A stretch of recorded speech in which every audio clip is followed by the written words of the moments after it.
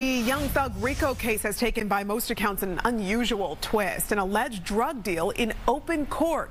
Prosecutors say they have the video to prove it. Yeah, Fox 5 News has obtained that video. Fox 5's Kevin Stewart joins us from the live desk with details. Kevin. Hey, this is unusual. This involves Young Thug and one of his co-defendants, a young man already serving time for murder. Cleef Adams is now charged with, among other things, possession of a controlled substance and willful obstruction of law enforcement.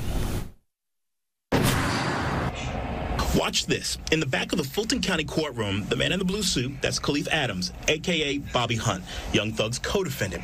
He's walking up to the counsel's table. You see him lean over toward Young Thug. You might not be able to see it here, but according to a court filing, Adams allegedly passed Young Thug, whose real name is Jeffrey Williams, a Percocet.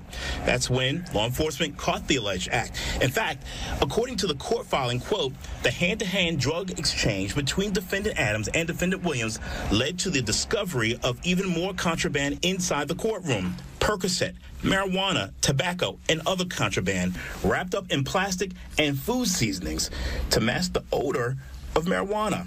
The host of Fox 5's Public Affairs show, The Next Atlanta, George Chidi, has closely followed the case against Young Thug. Chidi says what is alleged to have happened in the courtroom is almost unheard of. You've covered a lot of trials. I've covered a lot of trials. Have you heard of anything like this before?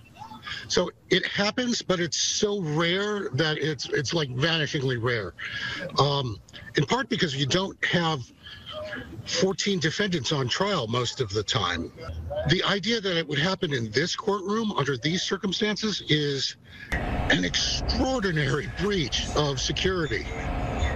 All right, now, according to the court filing, Adams ended up in Grady after he appeared to have swallowed contraband. Now, we did reach out to both attorneys for both defendants and haven't heard back yet. Coming up at 6, what impact could this development have on the trial? From the live desk, Kevin Stewart, Fox 5 News. Kevin, thanks.